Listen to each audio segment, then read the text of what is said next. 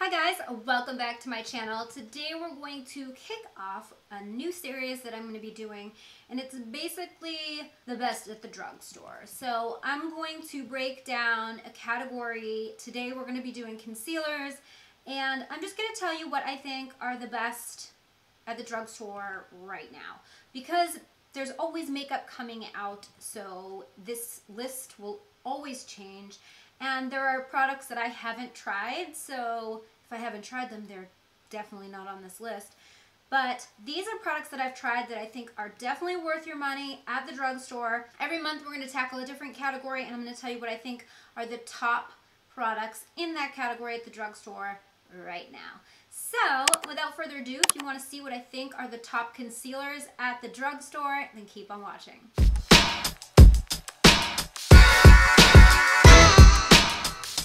To define the drugstore these days, because when I think Ulta, I think drugstore, but Ulta isn't actually a drugstore if you think about it. They don't sell drugs there, but they have a drugstore side, and it's just a term referencing a price point.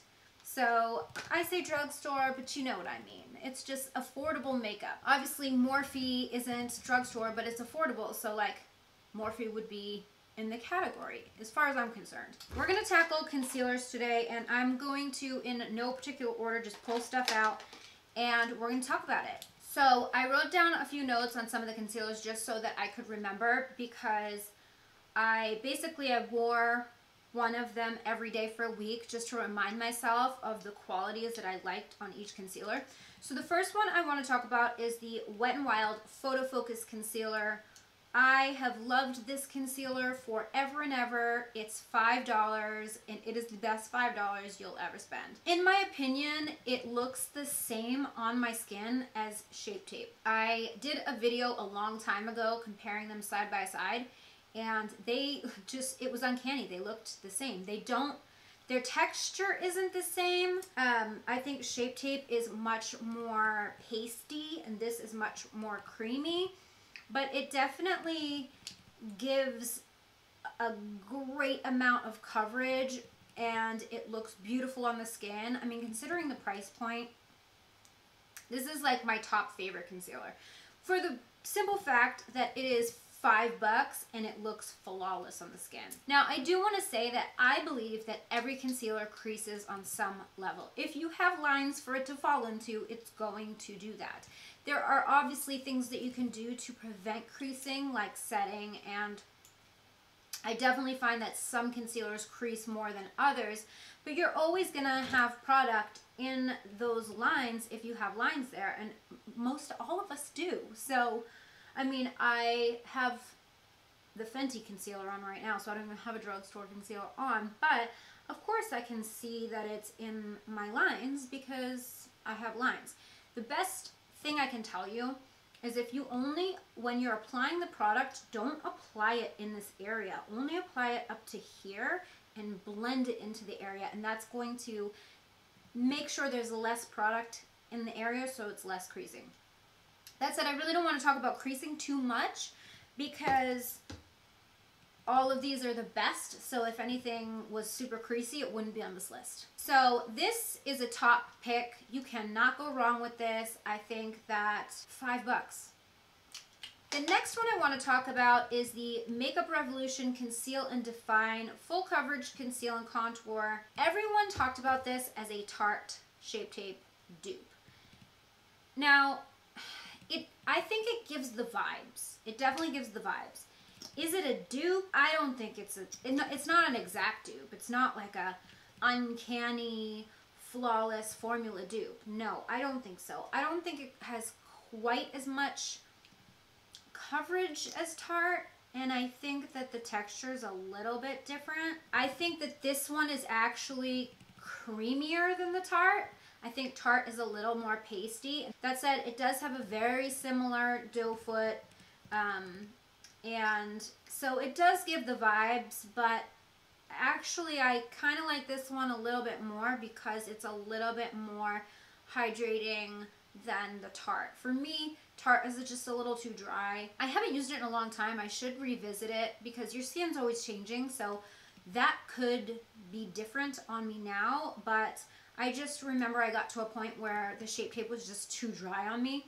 I like this one. I think it looks beautiful on the skin. And yeah, it gives the Tarte vibes without the dryness and without the price tag. Okay, the next one I want to talk about, I don't hear a lot of people talking too much about. It's the Revlon Photo Ready Candid Concealer. I actually really like this one. It has an interesting doe foot. It's kind of like a teardrop shape. And this one here is very similar to Shape Tape in my opinion. It's thick like Shape Tape, but it's not drying and it's very long wear. Like this concealer, if I put this on, it's not going anywhere. It's staying right where it is. And I really like that about it. It's very full coverage. The doe foot is big, but it's not as big as the Makeup Revolution one or the Shape Tape one. It's not as skinny as a normal doe foot, but it's not as big as one of those, you know what I mean? But yeah, I think that it looks beautiful on the skin, and it is matte, full coverage, and long wear. The next one I want to talk about, I also haven't heard a lot of people talk about, and this one I think is like awesome. And this is the L'Oreal True Match Super Blendable Concealer. This applicator gives me Maybelline Instant Age Rewind vibe. So this is dark fonts, and this color I use for contouring, but it has a little thing and you turn it and then the product comes up through this little fuzzy side. This concealer is so freaking creamy. It's one of the creamiest concealers I've ever used. And I mean, look at how smooth it is. It's so beautiful. It blends out so good. It gives great coverage. I would say it's like medium to full. So you could like build it to full, but it doesn't come straight out of the gate full. It's definitely a medium coverage, but I think the finish is freaking stunning. Let me show you a color that I use for actual concealer.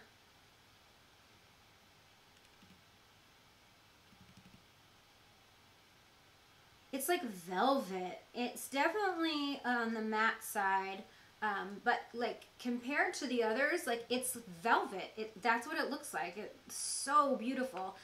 The one downside to this product, in my opinion, is it's tiny. You only get 0.05 fluid ounces in this, and it isn't cheap. It's like $12. The Makeup Revolution in comparison is 0.14 ounces, so you get twice as much product. The Revlon one is 0.34 ounces. Wet n Wild is 0.29. So yeah, I mean, there's hardly any product in this at all. So if there's one thing I could say, L'Oreal, you need to put more product in this, because maybe that's why people don't talk about it, because like you're literally out of this. I'll apply it, like I think this one here, you can see is almost gone, and I've probably used it like a handful of times. That kind of sucks about it, and it's too bad because the product is stunning. It's amazing. And then lastly, I want to talk about kind of a newer concealer to me, and that is the Full Spectrum All Day Idle Brightening Concealer from CoverGirl. This concealer gives me NARS Radiant Creamy vibes. Like, it's real similar. First of all, the packaging is very similar, and the doe foot is the same, and the product is very similar. So that is the color that I have. I will say this, the color is off a little bit, I think. This one that I have here is, they don't ever have the colors on the packaging with CoverGirl, and it drives me batshit crazy. But this is like medium light, and it is not. Look at that. This is way too dark for me. Hey guys, I just wanted to jump on here and let you know that since filming this, I realized that the Full Spectrum line from CoverGirl is meant for girls with darker skin tones. That's why the colors are skewed a little darker. So I just wanted to give you that heads up. That said, I did use it one day because I just wanted to see, and it's beautiful. It lasts a long time. It gives great coverage. I'd say medium to full. I just add in some of this CoverGirl Vitalist Healthy Concealer to like brighten it up. I used this just for like the coverage, and then I brightened it with this one. And this one is like pretty sheer, so it didn't really change much about it, but I love this one. It's really, really nice. I definitely need to get my shade in it, but as far as formula goes, I think this one is awesome, and I think that if you like the NARS Radiant Creamy Concealer, you will love this one. I'd like to test that as a dupe because it might be pretty darn close, but I haven't tested it, so don't mark my words on that. Okay, guys, so that is it for today's video. I would like to hear your thoughts on these concealers. Have you tried any of these? Do you love them? Do you hate them? Are there other concealers that you think should be on the list that maybe I haven't tried that I should try? I will say that I'm in the process of testing the Catrice Camouflage, I think it's called, concealer. I tried it one day, just one day, and I wasn't a fan. But that said, my skin's going through something right now where it's like way drier than usual. So I have to kind of examine my skincare for a minute before I really judge the concealer. But I am testing that one.